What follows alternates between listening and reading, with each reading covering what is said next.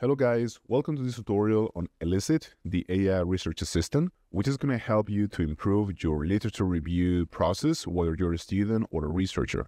Okay, this is designed to basically help you find, summarize, and extract data from academic sources.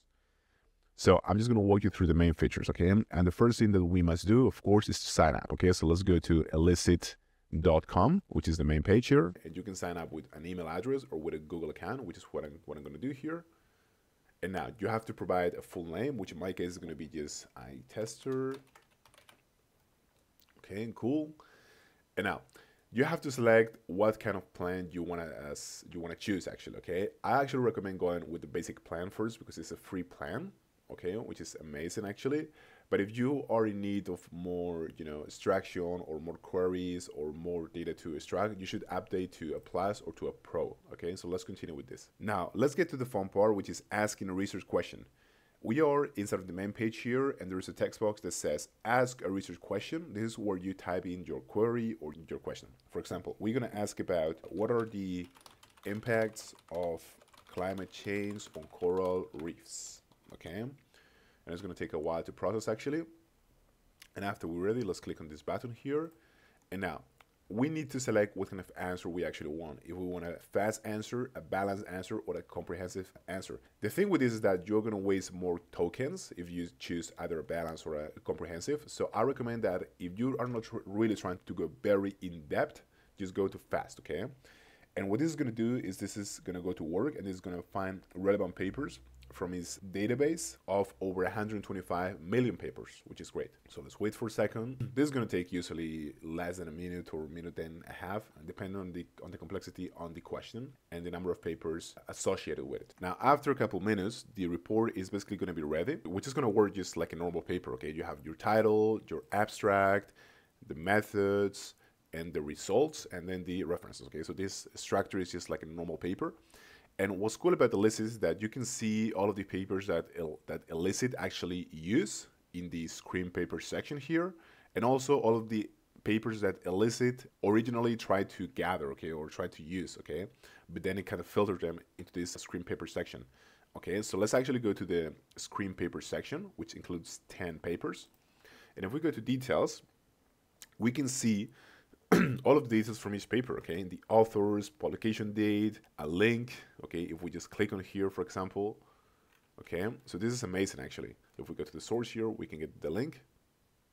As you can see, amazing. And you also have a quick summary of each of these papers here, basically, and how relevant they are to your specific investigation, okay? Given by this score and by this exclude or include, basically, okay? Which is amazing. And you also have different criteria that they use to mark these papers in terms of, the study subject, the measure outcomes, and some different categories that they're trying to evaluate, okay? And depending on the color, they're going to get like a score or like other score, okay? Which is going to be either relevant to your investigation or not, all right? So this is cool. Something that you can also do, by the way, is you can modify the score threshold. So only papers above this certain score are going to be included in your report, okay? So for example, now it's set to 4.1, but you can set it lower or higher, okay? If you upgrade to actually up to a pro plan, all right? So yeah, this is something that you can always do. Now let's return to our original report here. Now, something that is very interesting here is actually the extracting specific data. Okay, now suppose you're doing, for example, like a meta-analysis in this case of the impact of climate change on coral reef. You wanna find basically like the effect sizes of different studies. Okay, so we can ask in this chat directly here. We can ask, what are the effect sizes reported in studies for the climate change on coral reefs? And we can just click on enter. So now Elicit basically is going to try to look for papers that mention the effect sizes, which is the question that we're asking, and try to extract those values for you. It is not perfect, of course, but it can save a lot of time because it has an accuracy of 90%, okay? So just remember that you always have to check the original papers. So it actually answered our question, all right? So always make sure to actually check your original sources, the one that Elicit actually gives you. Now, once you're ready, you can generate a file with this report in PDF format or also in LaTeX format, okay, which is going to be actually great. Now, some other functionalities that this software has is that it can find papers based on this specific topic. Okay, so instead of if we want to get a report of the effects on climate change, we can also ask for papers on that topic, and we can do the report or the research ourselves. All right, so that's also very important. We can just click here and we can ask a research question, and it's going to find the papers for us. Something that we can also do is, if we have a paper that is maybe too complicated, too long, or we just want to save a lot of time, we can extract data from a certain paper that we have in a PDF file, okay? So you can here upload your papers, and it's going to give you like a summary, and you can even ask questions, okay?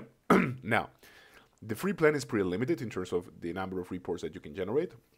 You're only going to be able to generate 2, so I recommend that if you really use this enough, just upgrade to another plan so that you can actually make more reports, okay? But yeah, that's pretty much it, guys. Thank you so much.